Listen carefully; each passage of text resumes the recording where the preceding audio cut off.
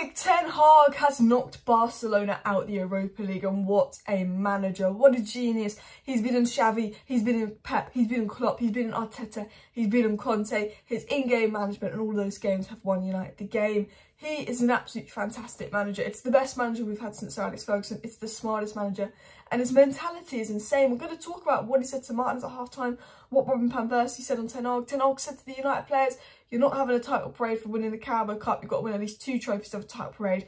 That is the mentality of this manager. He gave them the hairdryer treatment at half-time versus Barcelona because they weren't good enough in the first half. He did the same versus Leicester at half-time. He is some manager. What he's done to this team, incorporated this winning personality into the team, the way he's getting them to play. Bear in mind, he's not had, this is his first season, his first 6 months. He's still missing 2 or 3 key signings. We still are playing a game every 3 days. These players are knackered. We don't have the depth, and he's still getting performances like this. Imagine what they'll get with investment. Imagine if they'd actually backed him in January, maybe João Felix instead of out their cause. Just imagine. And in today's video, we're going to talk about 5 things we learned from Manchester United 2, Barcelona 1. 5 things we learned from United knocking out Barcelona in the Champions League. But also going to touch upon news of Rashford's injury and some things that Martinez had said and Ten Hag had said as well. I want to quickly talk about a statistic that Manchester United have never lost a game when both Casemiro and Bruno have played, and hopefully that continues. We've got a big cup final on Sunday. Ten Hag said the players can have 1 beer, but no more. We've got a big cup final on Sunday, and reportedly Marcus Rashford is out injured for that. Hoping it's mind games, like a little trick or prank on Newcastle to make them think Rashford's out injured. But it's believed that Rashford is going to be out injured for the cup final. We don't have any news on Rashford's injury, but Rashford posted a sad face and an injury face, and sort of speculation that Rashford could be out for a couple of weeks. We'll have to wait for an update on that. But unfortunately, Rashford is injured, and I do think that's going to be a massive miss because we aren't the same without Rashford in attack. Rashford's where the goals is coming from. Rashford's where the moments are coming from. So I'm really hoping that this is mind games with Newcastle, because the last thing we want is a Rashford or Casemiro injury this season. Now, I want to talk about Ten Hag's mentality. Before I get into 5 things we learned from Manchester United 2, Barcelona 1, I want to get to Ten Hag's mentality. And the reason I want to do this is because Martinez said this. He said this after the game. If I tell you what Ten Hag said during half-time, I could not say it on camera. He challenged us because we didn't look like a team, and what we've been doing in the first half, not with energy not with fighting. Basically, he's saying that Ten Hag had a massive go at them at half-time. He gave them the hairdryer treatment, he challenged them, he challenged why they aren't having the same energy as Barcelona, why they're not fighting.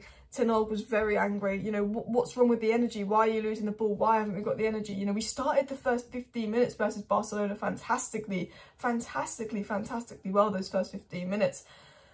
And then they had that dodgy penalty, and then it just changed their momentum, and all of a sudden we couldn't get going, we couldn't pass, we couldn't move, the energy had gone, the fight had gone, the spirit had gone. It's like they just knew the ref was on Barca's side, and the players psychologically had been wound up from that. And, Martin said, I can't tell you what Ten Hag said, I wouldn't be allowed to, which probably said, fuck, yeah, probably ranted and swore at them. But he's saying, he was proper challenging what they've done in the first half. And we know that he did the same versus Leicester. The difference between the first half and the second half versus Leicester, night and day. The difference between the first half and second half versus Barcelona, night and day. Like, the absolute differences, the way we've come out in the second half like that, it just shows, how Ten Hag's an elite manager. He knows how to manage his players. He knows how to get through to his players. He knows how to get his players to step up. It just shows the impact Ten Hag has, because 2 half-time team talks with Ten Hag and they're a different team in the second half. It just shows how influential he is, how high his standards are, and what he's capable of doing. And the last 2 second halves that we've played, we've been absolutely fantastic in. This is a Barcelona side, just to give context, that haven't lost their last 18 games. They conceded 7 goals in La Liga all season. This is a Barcelona side that Man United have taken the only points off them, if it wasn't a knockout game this season. So what Erik Ten Hag's done is absolutely incredible. It was also said that Erik Ten Hag has dismissed the prospect of holding an open bus parade if his side win the Carabao Cup, and will only consider sanctioning a mass celebration if they win 2 trophies this season. Just shows his mentality as well. And Robin van Persie spoke about Ten Hag, and Robin van Persie said on Ten Hag, I was with him a couple of weeks ago and I was with him a few days ago. He's in every morning at 7 AM and he leaves at 7 PM. He works on everything, drills, giving them confidence. That is what players want to see. And because Ten Hag is coming in at 7 AM and 7 PM, the players see how hard he's working. And I think that almost motivates the players to want to work hard back, because they see that this manager is working hard, this manager cares, this manager's giving everything. Because he did things like when we lost 4-0 to Brentford, do the 14-kilometre run with them, because obviously he was like, it's my fault as well, I got my tactics wrong. The players can see that Ten Hag's in this together, Ten Hag's doing everything he can, so that might rub off from the players to go, I'm going to do everything I can. You know, we had a big problem last season with laziness and players not doing what they could, and the fact that Ten Hag is the polar opposite, working long hours. Reportedly he got a window in his office so the players could see how long he's there and working. Reportedly because he's working all these hours, it rubs off from the players to go, this is what we need to be if we want to be at the top. This is how hard we've got to work, and it's the man influence it's had. And, you know, when Robin van Persie was complimenting Ten Hag in the interview saying you've done a fantastic job, because he has done a fantastic job, he didn't want to hear it. He said, enough compliments, Robin. When we win trophies, that's why we're here. We have to improve. If that's our mindset, this is the dressing room, we will win trophies. He's saying, you know, enough with the compliments. You can compliment me when we win trophies. He's so trophy obsessed. He's doing a good job, but he doesn't care that he's doing a good job. He needs trophies to prove he's doing a good job. He's not interested in his compliments, and that's the mentality. United in the past, if we'd finished third and had a season like this, where we hadn't won a trophy, I feel like the mentality post Alex Ferguson is that's a good season. If you come in the top 4, even if you don't win a trophy, that's been a good season for United since Sir Alex Ferguson. And that's been the mentality of the club. Okay, we'll finish in the top 4, we won't win a trophy, that's a good season post Sir Alex. And Ten Hag's like, no, if I finish in the top 4, it's not a good season. Even though it is, because we never thought we'd be finishing in the top 4. Ten Hag's like, no, that's not a good season for me. You know, I am Ten Hag, I want to go far, I need a trophy. Which just shows his mentality. So let's get into 5 things we learned from Manchester United 2, Barcelona 1. 5 things we learned from the game. And number 1 is going to link with everything we've been saying, because I like my 5 things we learned to link with the content, is that Ten Hag's in-game management is elite. Absolutely elite. Versus Leicester, today he's made 2 substitutions at half-time, yesterday, sorry, and they changed the game. Sancho coming on made the game better. Anthony coming on made the game better. Like, his in-game management's elite. You know, the Anthony sub changed the game, but also when we went to 1-1 with Barcelona, he took Sancho off for Garnacho because he could see where we were causing Barcelona problems was kind of our pace in behind in the transitions. Who's very direct player? Garnacho. Who's good in the transitions? Garnacho. He was fantastic that game. Alejandro Garnacho. He knew that when Garnacho came on, he was causing them problems. You know, Garnacho could have got a goal, Garnacho could have got assisted. He was absolutely fantastic. And Ten Hag knew, all right, Dalot needs to come on, Garnacho needs to come on, because they're vulnerable in that transition. They're vulnerable in that final third. They're going to come at them. They're going to cause problems. And Ten Hag knew that, you know, as well. And his in-game management's been elite. You know, he took Weghorst off, was the right thing to do. The other week, he obviously brought Sancho on. He just seems to get all his subs right. And then took Rashford off from McTominay as a precautionary. And hopefully the Rashford injury isn't too bad. The second thing we learned from Barcelona is the team has got that winner's mentality. Because this Barcelona defence had conceded 7 goals in La Liga. It's a good team. It's a good defence. Yes, they didn't have Pedri. Yes, they didn't have Gavi, but it's still a good team. But they've got that winner's mentality. And the reason I'm going to say that is to go from 1-0 behind at Barcelona, then come out in the second half with that fight, that spirit, that determination. Ten Hag has brought in a winner's mentality to that Manchester United squad, and I absolutely love it. The fight, the spirit, the everything in that second half was absolutely fantastic. I do think you've got Varane, you've got Casemiro, you've got Martinez with that clear winner's mentality in the squad, but it's rubbing off on everyone. They all fought to the death, they all fought together, they all wanted to win. How they came out in that second half absolutely proved it. They rose to the occasion. They are a team that fights, and Ten Hag's got back a team with who didn't have that fighting spirit, a winner's personality, and now we do. The third thing we learned is Varane and Martinez. Wow, Varane and Martinez, but I generally feel like I'm watching Rio and Vidic all over again.